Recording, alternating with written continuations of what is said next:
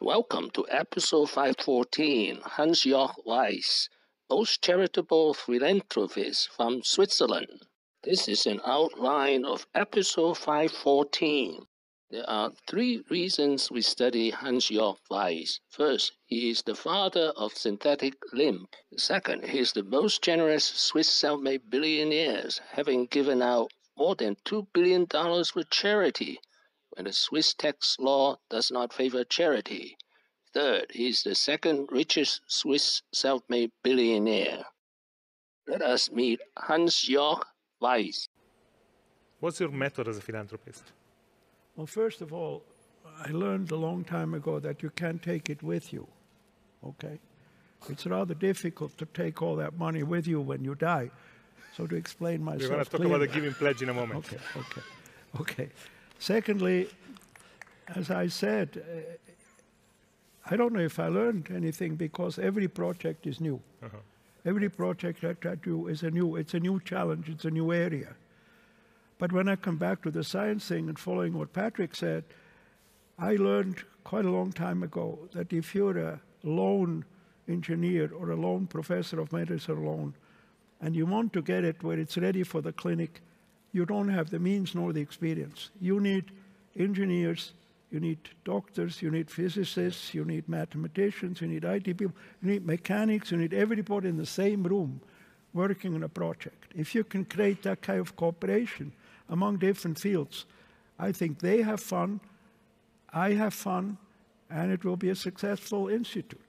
He was born in Bern, Switzerland in 1935. In 1959, he graduated from ETH Zurich with a degree in mechanical engineering. From 1963 to 1965, he studied at Harvard University and earned an MBA. After his MBA, he spent decades working in various industries such as textile, steel, and airplane.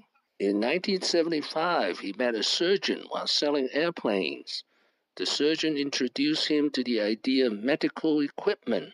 He studied for 2 years, and in 1977, at the age of 42, he founded Synthis. So what does Synthis do? This is Synthis' most famous medical device.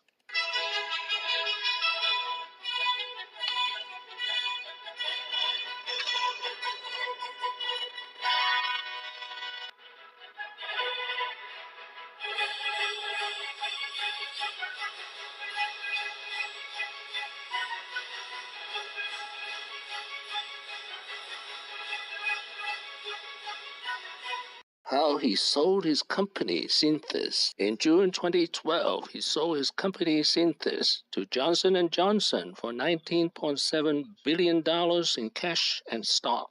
Since then, he has been living in Wilson, Wyoming, fulfilling his life dream as a conservationist.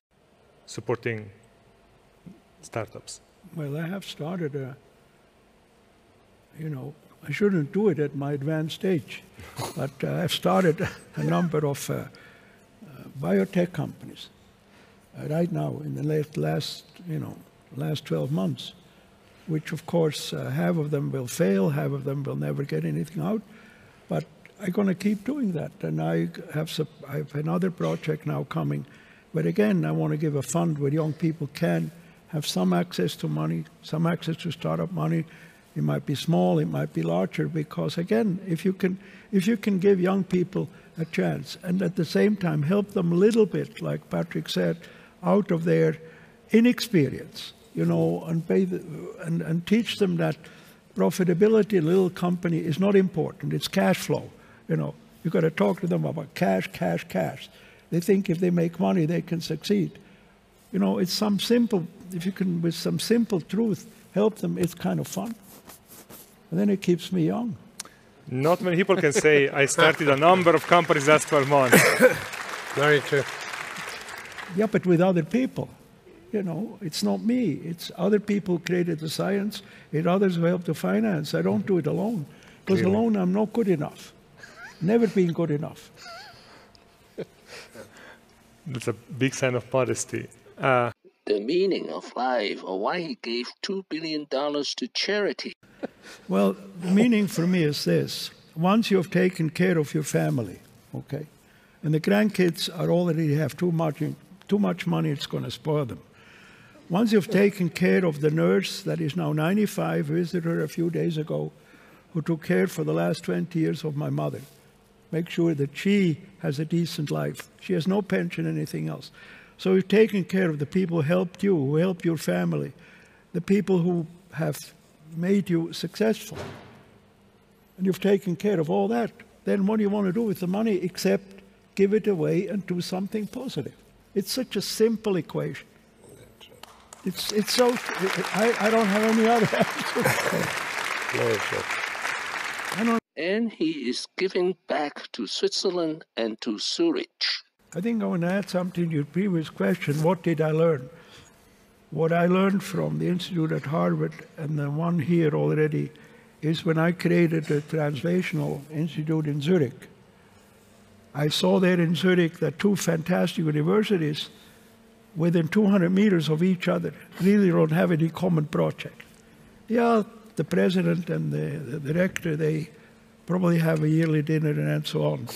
So I forced them 4 months ago to come together and create a Translational Institute. Thank you for watching. Please subscribe and leave your comments and questions below. My next video will be HanjorgWyss, 9 lessons. Wishing everyone peace and prosperity.